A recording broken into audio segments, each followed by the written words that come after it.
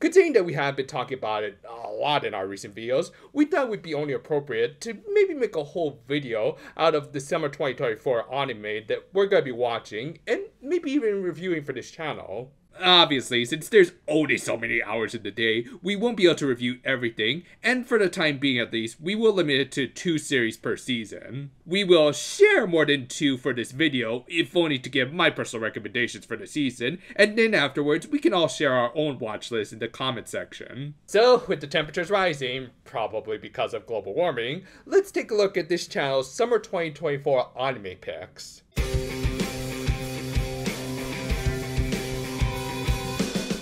Well, may as well start off with the most obvious.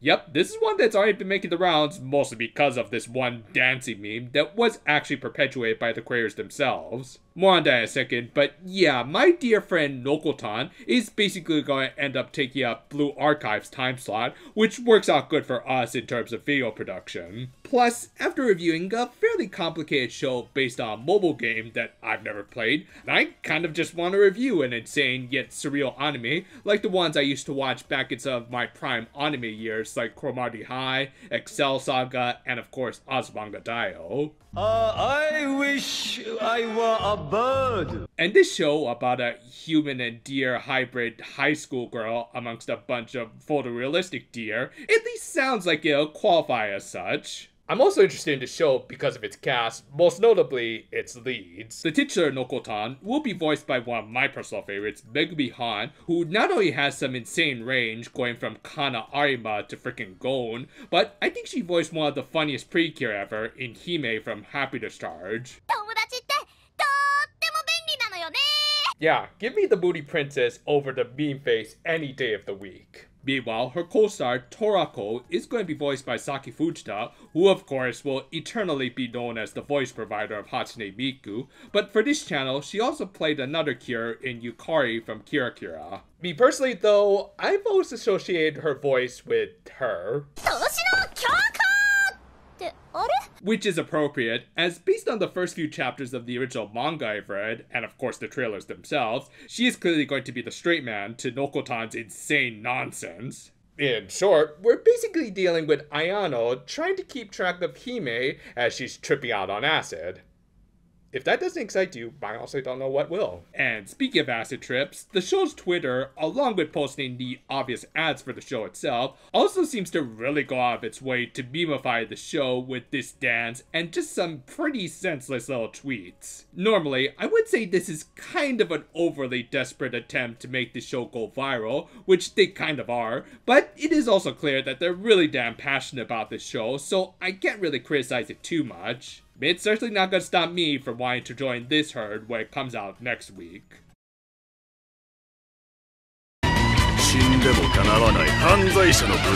From one popular IP to another, or at least somewhat popular these days, we've got the Sudoku Squad Isekai. Though, unlike a certain season pass and loot box dependent crap game, this show actually looks really promising. For one thing, these designs look infinitely better than these overly realistic and frankly ugly models. Yes, obviously Harley Quinn's OG design will always be the best, but this isn't a bad compromise either. Moreover, the idea of these insane DC villains isekaiing is a much more interesting setting than having it be Metropolis or Gotham for the umpteenth time. Again, this just feels like a fun time like Nokotan with alternate versions of characters that I used to grow up watching. Like yeah, this version of Clayface does feel a little smoother and more criminally than the character I remember from the animated series. That and, well, he does seem a little more Lelouch-y.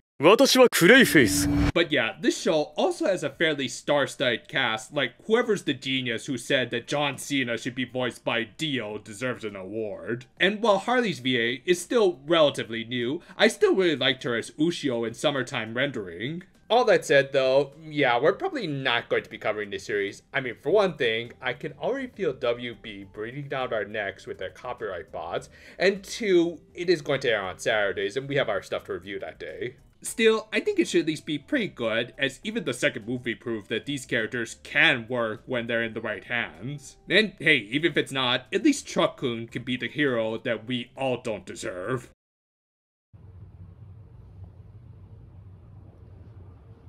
Yeah, I might have a thing for robots. Grendizer U is going to be another adaptation in a long line of Golden Guy's Super Robot manga. It's going to be developed by his Dynamic Planning Company and produced by Studio Gainax, not to be confused with their actual daddy in Gainax. Yeah, if Trigger's the bastard child of the company behind Gurren Lagann, then this studio is their legal child. And just from the trailers, it does actually look amazing, and even on par with the end of Evangelion in production, especially for a TV series. That said, yeah, this is another one I'm just gonna watch and not cover. Again, it's a Saturday anime, plus I'm just not a big fan of UFO Robot Grendizer, at least compared to the Majingers. Don't get me wrong, it's a great looking robot, but the OGs just have a bit more of an iconic design in my mind at least. Still, I am more than willing to get interested in this robot, and the show is going to be directed by the same guy who did Gundam Seed, and the head writer did Code Geass, so yeah, this is probably going to be one of the most sunrisey shows without actually being sunrise.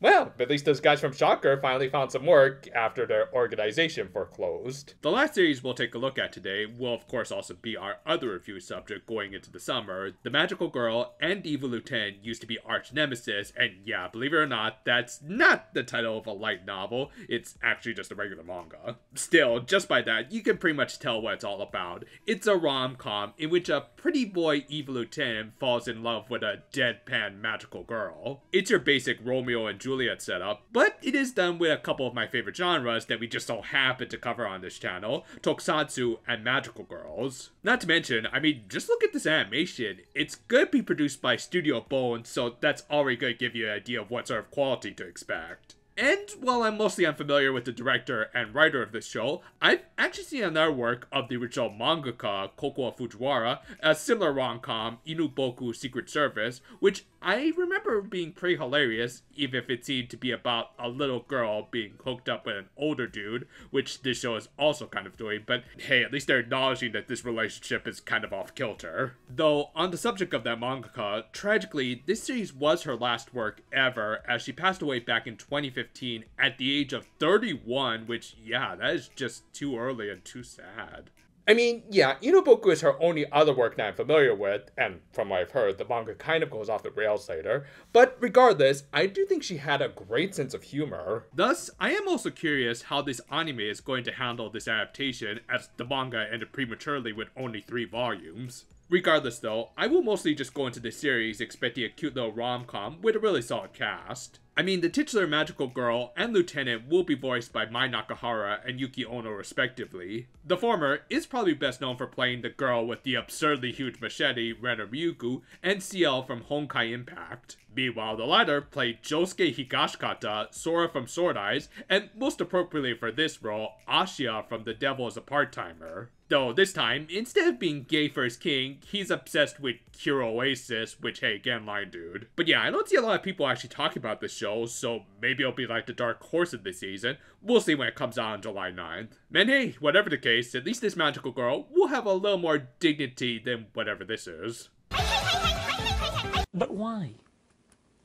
Why would you do that? Why would you do any of that? And that's, at least for now, our current watch list for the upcoming season of anime, and what we'll cover for this channel, but still, what are y'all gonna watch? Maybe there's some sequels you want to check out, or maybe a show about plump elves who, yeah, still look really hot, so maybe I'll actually check that out too. But, yeah, feel free to share your watch list in the comment section below, and until next time though, farewell for now, my friends, and, what's that sound?